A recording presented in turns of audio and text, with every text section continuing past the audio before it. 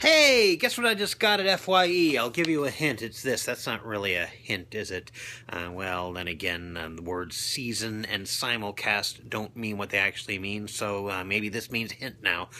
Yeah, I've discovered from looking it up on Discotek's website that I actually could have gotten it cheaper if I had ordered it directly from them, but then again, I also would have had to pay postage, and I do have an FYE card, and also with trading some DVDs in, I should have actually brought some to trade in. I've got some.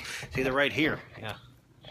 If they'd been in my trunk, would have gotten it cheaper. So, yeah, this is, of course, considered by many, myself included, to be the best Lupin III film. Well, I haven't seen all of them, but I think I've seen enough that I can make an agreement and be my third copy of this film. And, well, you can see among the extras here. No, wait, that's not the... Those aren't the extras. Let's see. The extras are... Okay, forget it. I'm not going to actually point them out.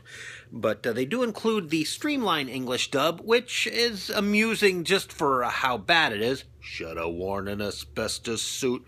And also, I might finally listen to the other English dub just out of slightly less morbid, but still relatively morbid curiosity. And it also includes, let's see... Family Friendly 2000 English version. I have no idea what that is. I want to find out. All new subtitle translation, yay. Feature commentary with Reed Nelson. 1980 theatrical subtitle restoration. I'm not sure what that means, so that'll be interesting. And original trailers and translation notes. An opening and ending collection. I wonder, I assume that will include the Streamline opening, where there were black boxes over most of the screen so that you couldn't see the credits, and the, let's see, which one of these was it? Yeah.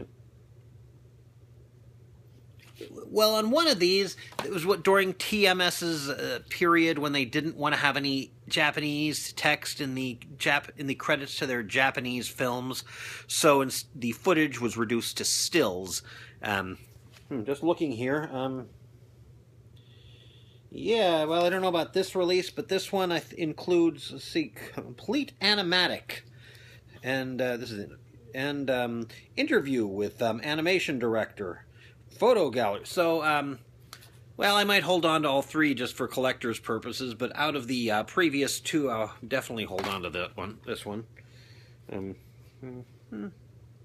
what order these go in. Well, anyway, probably bring this to ComCon with me and watch it on my laptop when no one's looking during boring parts of the meeting.